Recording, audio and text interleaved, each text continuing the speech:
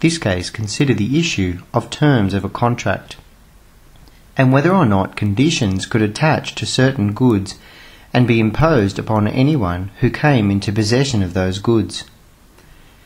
In this case, a company sold packets of tobacco which were printed with the terms that they were not to be sold below a certain price.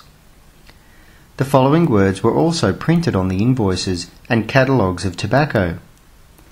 Acceptance of the goods will be deemed a contract between the purchaser and manufacturer, and that he will observe those stipulations. A tobacco wholesaler purchased the tobacco from the